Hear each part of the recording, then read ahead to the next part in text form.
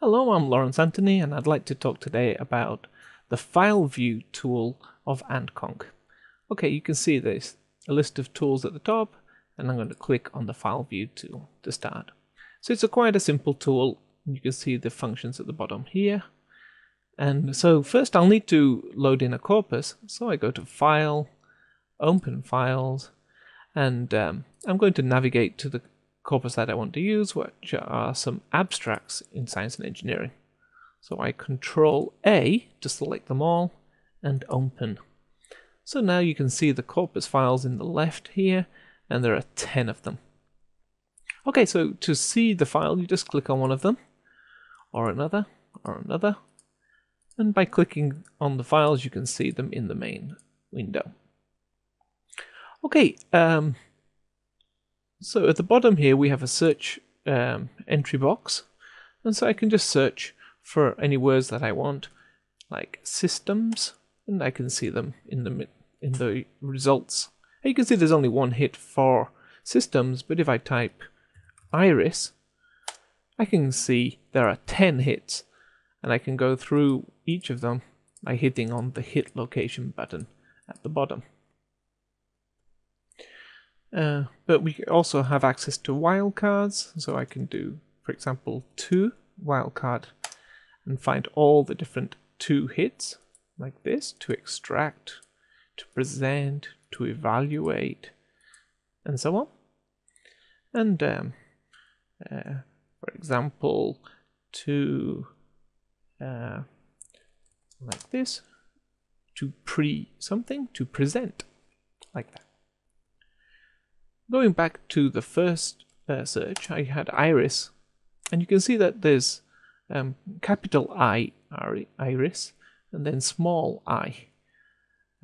If you want to just search for capital iris, you have to put the case option on, turn on that, and then you'll see that we only now have 1 hit for the first word in the text.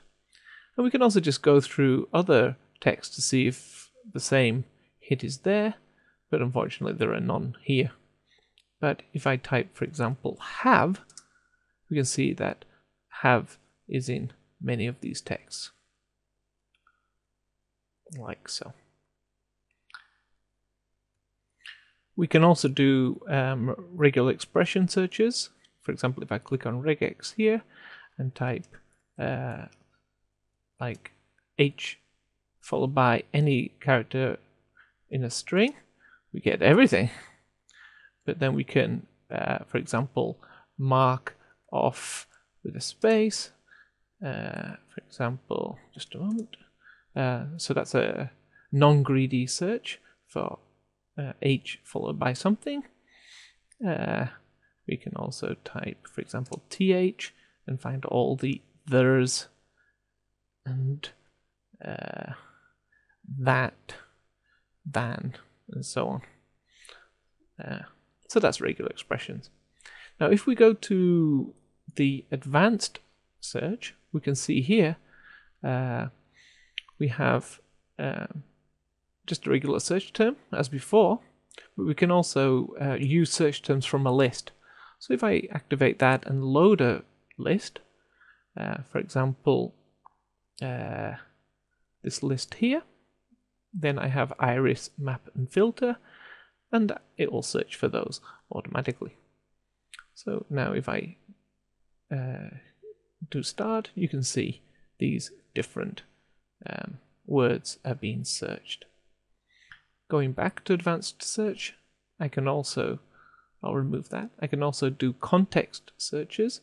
So for example, I can have a word like consistent, add that.